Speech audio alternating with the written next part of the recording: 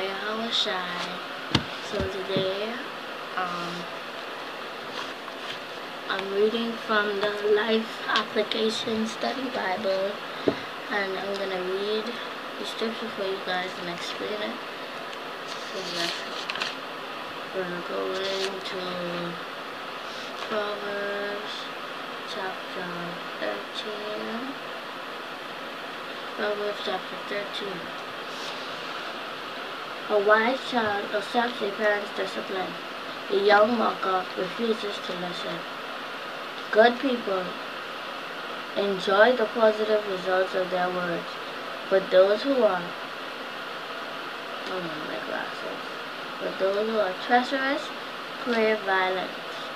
Gotta put this back on my glasses. Those who control their tongue will have a long life. A quick retort can ruin everything.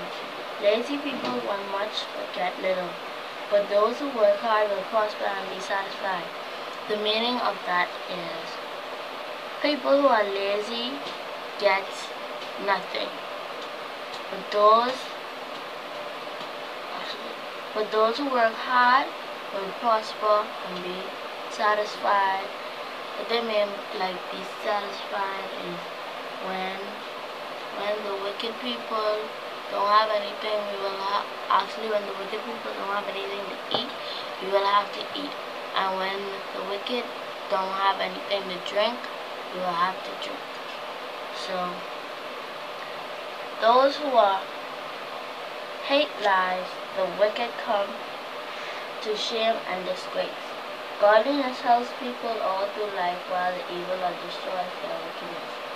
So I'm just going to say some stuff today, and I know the men of Bela, I wish you watched this. I'm 11 years old. I am from the tribe of Benjamin, the daughter of Sarah. I'm an Israelite, and my father is YAHAWAH, YAHAWASHI. Shalom. Shalom.